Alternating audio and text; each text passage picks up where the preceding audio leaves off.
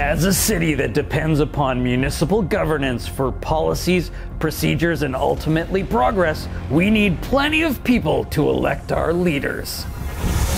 You are people. This October, get ready for Nanaimo Votes. I won't lie, this city needs you, and others just like you. You mean others who like to wear indigo? I mean others that are motivated and enthusiastic and proud to go out and vote.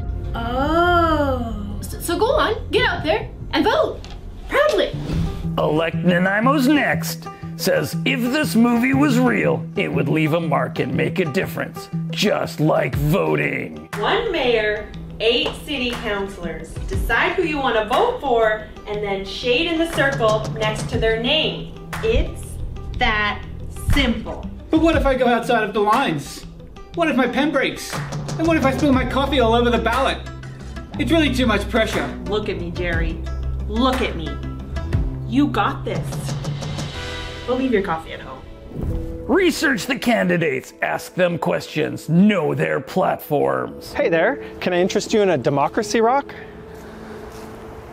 It's just a rock. Turn it over. See? Democracy rock. Because democracy rocks!